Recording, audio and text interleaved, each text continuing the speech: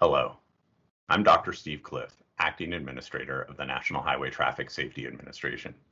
Thank you for joining us as we present NHTSA's Public Service Awards, where we celebrate those who have championed traffic safety in their communities. I'm glad to be with you virtually today, and hopefully next year we can all be together in person in Chicago. Today, we celebrate the public servants who have dedicated their lives to saving others. These winners have strengthened impaired driving prevention programs, improved outreach to tribal communities, enhanced occupant protection, and advanced important traffic safety programs.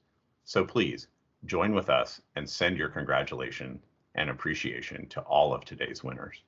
And now, I would like to turn it over to Chuck DeWeese, Chair of the Governor's Highway Safety Association, to introduce today's keynote speaker. Chuck? Good afternoon, everyone, and welcome to the NHTSA Public Service Awards. It is my pleasure to introduce today's keynote speaker, the 19th Secretary of the Department of Transportation, Secretary Pete Buttigieg. Prior to joining the Biden-Harris administration, Secretary Buttigieg served 2 terms as mayor of his hometown of South Bend, Indiana. A graduate of Harvard University and a Rhodes Scholar at Oxford, Buttigieg served for 7 years as an officer in the U.S. Navy Reserve, taking a leave of absence from the mayor's office for a deployment to Afghanistan in 2014.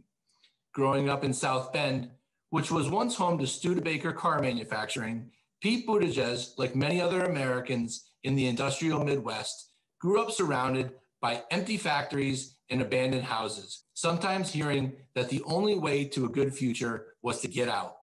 He returned to the Midwest after school, worked in the private sector, and was elected to mayor of South Bend in 2011, with a focus on delivering a new future for the city through a fresh approach to politics and bold ideas. Soon known as Mayor Pete, Buttigieg worked across the aisle to transform South Bend's future and improve people's everyday lives. Household income grew, poverty fell, and unemployment was cut in half. The city established new resources to extend opportunity and access to technology for all residents. And he launched a Smart Streets initiative to improve street design in the downtown and the historically under-resourced West Side. The Complete Streets strategy led to benefits that included small business growth along previously neglected corridors and hundreds of millions of dollars in new private investment in a once emptying downtown. His leadership helped spark citywide growth and facilitated innovative public-private partnerships like Commuters Trust, a benefits program designed to improve the city's transportation experience for workers. At the same time, Mayor Pete worked to build a South Bend community where every resident could feel safe and included. His initiative on municipal identification cards for residents helped to bring undocumented immigrants out of the shadows, while a small business incubator established in a historically Black neighborhood worked to expand opportunity, and a surge of investment went into repairing or removing abandoned houses in lower income neighborhoods. In 2019, he launched his historic campaign for president. Throughout 2020, he campaigned for the election of the Biden-Harris ticket and served on the advisory board for the presidential transition. In December, he was nominated by President-elect Biden to be Secretary of Transportation. He was confirmed by the Senate on February 2nd, 2021, becoming the first openly gay person confirmed to serve as cabinet secretary. Buttigieg lives with his husband, Chasen, and their rescue dogs, Buddy and Truman. Ladies and gentlemen, here is Secretary Pete Buttigieg. Thank you, Chuck, and thank you to all of the champions of public health and safety in the audience today for joining this 39th annual Lifesavers Conference. I wish that I could be joining you in person, but I'm thankful for the work that you do every day to keep our streets and communities safe. In a moment, we will be honoring the winners of the National Highway Traffic Safety Administration's Public Service Awards, champions of safety who have worked tirelessly to stop impaired driving, reach out to underserved tribal communities, improve training programs, and protect American lives. I'm so grateful to these award recipients and to each of you for your dedication to our shared mission. As a former mayor, I know firsthand how much your work matters, because it's the members of our communities, our advocates, first responders, public health professionals, transportation planners, local officials, and more, who understand those communities and their needs best. You see firsthand the challenges that our neighborhoods face, the need for better bike infrastructure and safer pedestrian crossings, and more to mitigate the speed of our vehicles. And you understand all too well the behavioral obstacles to traffic safety, including drivers impaired by drugs or alcohol, speeding, distracted driving, and a lack of seatbelt usage. We all know the numbers. More than 35,000 Americans die in traffic fatalities every year. And human behavior contributes to 94% of serious crashes. We also know that people of color and low-income Americans are among the hardest hit. The fatality rate for Black pedestrians is twice that of white pedestrians. For Native Americans, it's 5 times higher. This is unacceptable. As the Secretary of Transportation, I am committed to safe roads for everyone. And across the department, safety is our top priority. That's not a slogan, it is our driving mission, and it motivates our work every single day. That's why NHTSA is working with state and local agencies, law enforcement, safety stakeholders, and others to address impaired and distracted driving, speeding, and seatbelt usage. And because equity is an essential part of safety, we're also paying special attention to how we can work with law enforcement agencies and the awareness campaigns surrounding those efforts. We're asking participating law enforcement agencies to take a good look at equity, because we need not only to protect the public, but to do it in a fair and equitable way. We're also looking at the role that new technology can play in reducing injuries and fatalities, because we know that newer, more energy-efficient vehicles are also often equipped with better safety features, which gives us the potential to meet our safety goals and our climate goals at the same time. Of course, vehicle safety is just one part of how we build a safer, cleaner, more equitable future. It's going to take a multi-pronged approach, including biking, walking, and public transit. Every day, millions of Americans rely on each of these options to get to work, to visit family, to keep our economy running. And with your help, we're going to build a future that works for all of them, one that's safer, cleaner, and more equitable. The Biden-Harris administration has shown us a clear path to that future, the American Jobs Plan. The President's plan provides over $600 billion to improve our transportation infrastructure and make it safer and more resilient. That includes modernizing 20,000 miles of roads and highways, fixing the 10 most economically significant bridges in the country that need reconstruction, and repairing another 10,000 smaller bridges, including many that connect to rural and tribal communities. It includes $85 billion to expand and modernize our transit systems, and it doubles funding for public transit. Because the people who rely on public transit the most, disproportionately people of color, deserve affordable ways to get to where they need to be quickly and safely. The American Jobs Plan invests over $170 billion in electric vehicles so that more Americans can get good-paying jobs building better, safer, modern cars. To support those vehicles, it also provides funding for a national network of 500,000 new charging stations by the end of the decade. And of course, it invests $20 billion directly into improving road safety, including a new Safe Streets for All program that would fund local and state efforts to reduce crashes and fatalities so that whether you drive, walk, bike, or roll, you should be safe getting to where you need to go. The American Jobs Plan is the most ambitious investment in jobs since World War II in this country, and it gives us an opportunity to improve public safety for generations to come. We're not just going to repave roads and repeat the status quo. We're going to build back better, smarter, and safer than before. This is our chance to redefine what we expect from the roads we rely on every day, to ensure that they are healthy enough to support everyone, safely, everywhere. Our roads and streets aren't just ways to get around. They're part of how we connect, how people can connect to jobs, to loved ones, and to each other. So let me again congratulate today's award recipients for your service to our nation. And I look forward to working with all of you to build a safer, cleaner, more equitable future for this country together. Thank you. Thank you so much, Mr. Secretary. It is an honor serving with you in the Biden-Harris administration and working together to make our roads safer for everyone. In my short time here, I've seen firsthand how dedicated NHTSA's 600+ employees are to the agency's mission, saving lives and reducing crashes on our nation's roads. Everything we do is focused on achieving this mission while making transportation more environmentally responsible and more equitable. I want to assure you of my deep and abiding commitment to NHTSA's safety mission. Nothing is more important than saving lives. I am honored to partner with all of you in safety, in reducing fatalities, in preventing crashes, and ensuring that our roads are safe for everyone, inside or outside a vehicle. I've already met many dedicated traffic safety professionals like you in my first few months and enjoyed our discussions on the issues most important to you. For those of you I haven't met, I look forward to doing so in the near future. NHTSA's relationships with safety partners like you are critical to advancing our shared safety mission and strengthening those relationships and finding new ways to work together. This administration believes, as do I, in the safe systems approach. Everyone, including those who design, build, operate, and use the road system, share in the responsibility for road safety, and we need to ensure that our transportation systems are safe for everyone.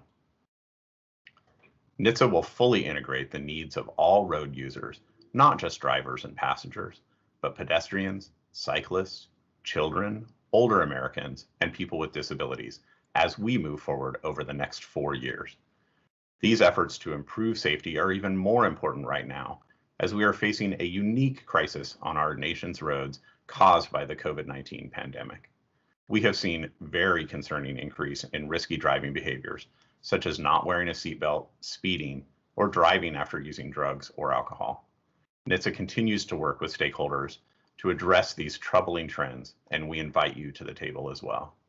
I know many Lifesavers panels are addressing these risky driving behaviors, and I hope you come away from them with new strategies and best practices to use in your communities. It's an exciting time in transportation safety. The decisions we make today can change the way we live, work, and travel. Together, we can make our streets, cities, and neighborhoods safer for everyone. And I look forward to meeting you all in the coming months and learning more about your life-saving work. And now it's time to celebrate the winners of our annual Public Service Awards. Congratulations to each and every winner. Thank you for your commitment to saving lives and to serving your communities. And thank you to all of you watching from home or office and joining us to honor these very deserving recipients. And now here is NHTSA's Carolyn Cash to introduce our award winners. Carolyn? Judge J. Matthew Martin serves as the American Bar Association Tribal Court Fellow. In this role, Judge Martin is responsible for providing educational opportunities for tribal court judges, leading to more effective adjudication of impaired driving cases. Judge Martin leads the effort to create curriculum that educates tribal court judges across the Indian nations on topics such as sentencing tools and alternatives, healing to wellness courts, and self-represented litigants, leading to improved judicial efforts to reduce deaths and injuries from impaired driving crashes, as motor vehicle crashes are the leading cause of death for American Indian Alaska Natives ages 1 through 44. His work this year alone has included outreach and partnerships with the National Judicial College Tribal Judicial Center, the NHTSA Tribal Working Group, the National Native American Bar Association, and the National American Indian Court Judges Association. Jared Moore, Tabitha Harris, and Jody Dennison make up the Tribal Injury Prevention Resource Center. In 2020, TIPROC led a tribal safety summit that engaged Native American leaders and highway safety professionals, ranging from congressional representatives to tribal law enforcement officers and injury prevention coordinators. This summit resulted in safety, legislative, and policy action, as well as education and training for tribal members who carry out programs in their communities. We also shine a light on an innovation unique to TIPROC, the Motor Vehicle Safety Digital Storytelling Workshop. These moving, first-person narratives promote change and include Native language, culture, and traditions to illustrate the importance of community traffic safety. The center is a recognized safety leader who demonstrates that their heart and mission are about the safety of Native Americans of all ages, on the roads and in their communities. Captain William R. Haynes has passionately committed himself to highway safety in New Hampshire as both a trooper and in 2018 as the commander of the New Hampshire Office of Highway Safety. Through his leadership, the culture of motor vehicle occupant protection in New Hampshire changed dramatically. With the backdrop of New Hampshire being the only state without an adult belt law, combined with the state motto of live free or die, the importance of his dedication to occupant protection cannot be overstated. It is believed that the renewed focus on occupant protection has contributed to a 30% reduction in overall New Hampshire fatalities in recent years. On March 1, 2021, Captain Hayes retired. He remains highly respected by many peers, co-workers, highway safety leaders, and partners throughout the state and the country. He embodies the meaning of what it is to be a lifesaver through his lifelong dedication to saving lives on New Hampshire roads. Stacy Manware, Deputy Director of Connecticut Superior Court Operations, is an outstanding leader and pioneer in the field of online adjudication. Online adjudication allows citizens to participate electronically with the justice system upon receiving a traffic citation, substantially increasing justice system accessibility and transparency while leading to equitable and meaningful dispositions. Ms. Manware implemented this system statewide, making Connecticut the first state to have an end-to-end paperless process from citation to disposition. Recognizing that adjudication is one of the least developed data systems, she undertook a grassroots information campaign producing presentations across the country demonstrating the program's virtues. Her efforts resulted in direct technical assistance implementation requests from 7 states and counting. Ms. Manware's advocacy is mobilizing other states to explore and implement their own online adjudication program, using Connecticut's model as a best practice. Officer Frank Enko is a 33-year veteran of the Baltimore County Police Department. Throughout his entire career, he has been a true traffic safety champion. He is currently assigned to the department's traffic training team, a one-of-a-kind entity in Maryland. The team is a highly specialized training unit for officers who want to focus on advanced traffic-related topics. As DRE coordinator, Officer Enko expanded the DRE program that now includes 21 certified DREs, has an on-call procedure so that a DRE is always available in Baltimore County, and he partnered with the narcotics unit to develop safety protocols when encountering suspected opioids. This innovative approach has saved many lives. During his tenure as a drug recognition expert, he is credited for training more than 20,000 officers. Officer Enko is dedicated to saving lives and preventing injuries. He is a consummate leader and has worked hard to teach other law enforcement officers what they need to know to become leaders in traffic safety themselves. Robert F. Dallas served as the governor's representative in Georgia's Office of Highway Safety from 2003 until 2011. During his tenure, Georgia's highway safety program rose to prominence with passage of progressive traffic safety laws, along with innovative public education, law enforcement, and paid media programs. Mr. Dallas has continued his dedicated work to address motor vehicle deaths as a strong and highly visible community advocate for highway safety. Recent legislative efforts include upgrading the hands-free law, establishing enhanced penalties for vulnerable road users, implementing automated speed enforcement in school zones, and revisions to the implied consent law in response to a Georgia Supreme Court case. Mr. Dallas's achievements have resulted in impactful changes that have greatly improved the traffic safety picture in Georgia, and for that, we are very grateful. As a 29-year police officer with the Buffalo Grove Police Department, Scott Christensen has dedicated his life to traffic safety. As a law enforcement officer, he was one of the top DUI officers in Illinois, consistently making over 100 arrests each year. His accomplishments in impaired driving enforcement and traffic safety go far beyond making DUI arrests. They include DUI education efforts with youth and working closely with DUI victims and their families. Mr. Christensen is the LEL supervisor, overseeing 5 LELs who cover nearly 1,000 law enforcement agencies. One of his major successes was designing and implementing a data-driven law enforcement agency recruitment plan to maximize the number of agencies participating in Illinois' highway safety program.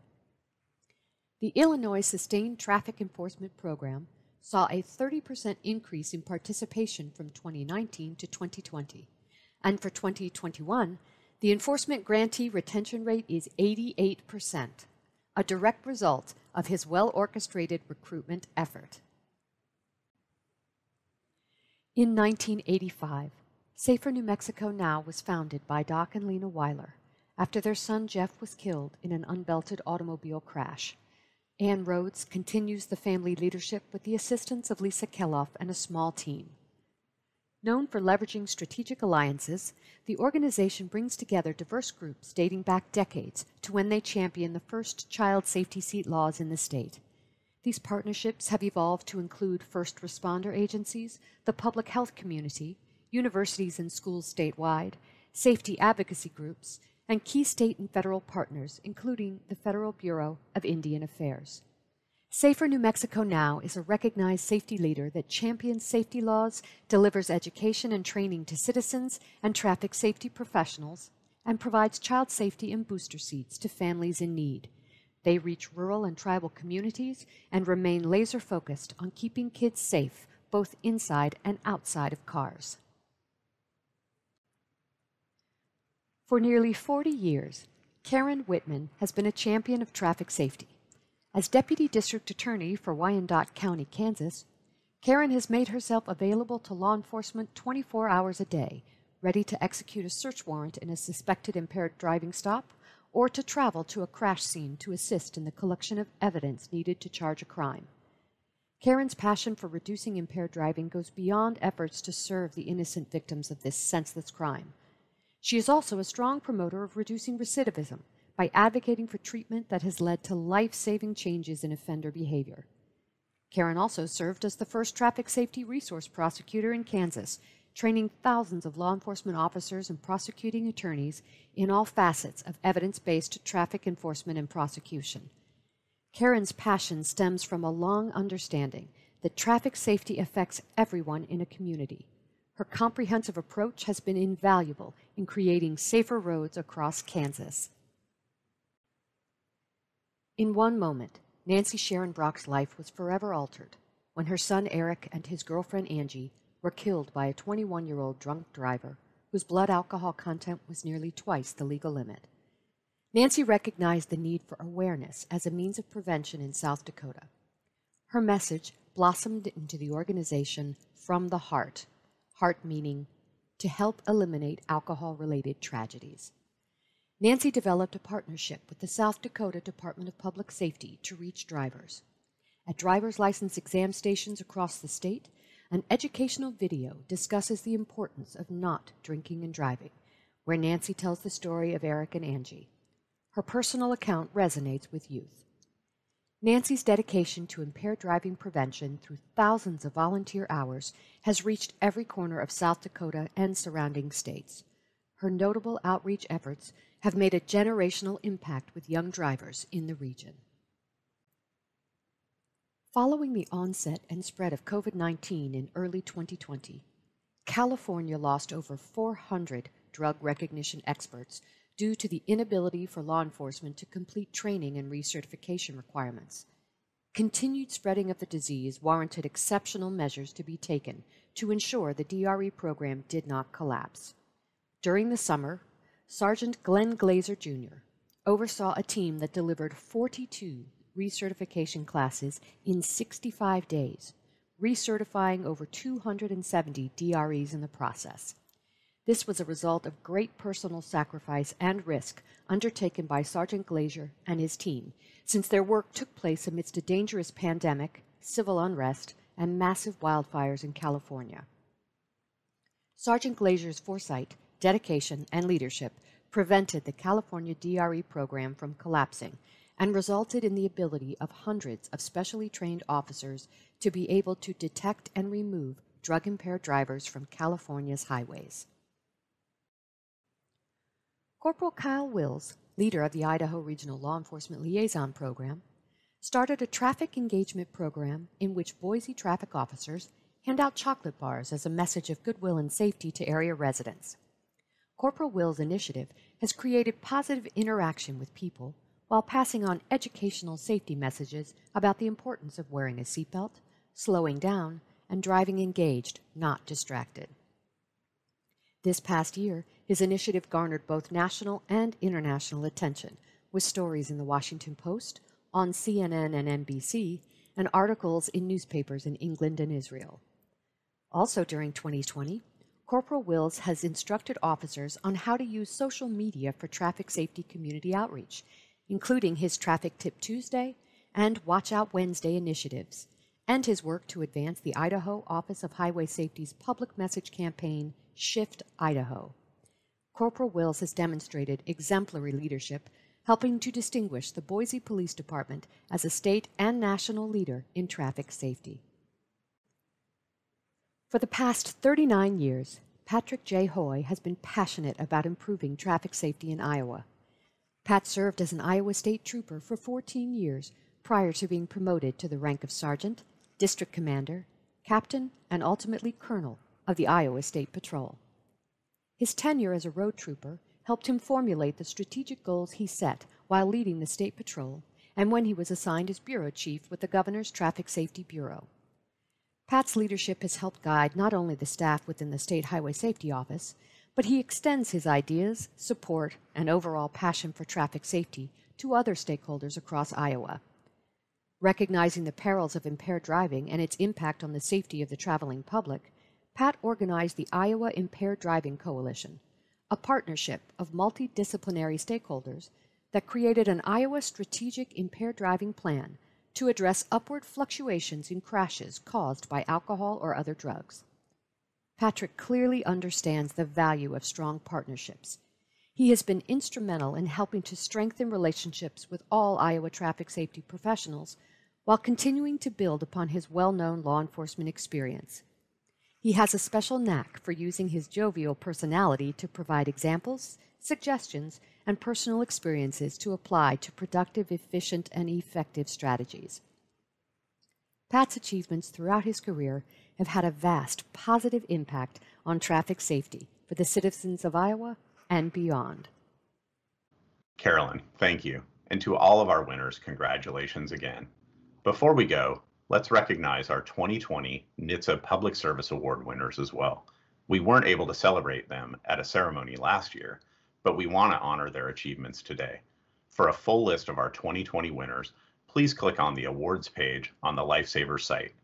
With that, we conclude today's ceremony. Congratulations again to all of our winners, and thank you for attending and for your work to help us save lives. Thank you very much, and enjoy the rest of the conference.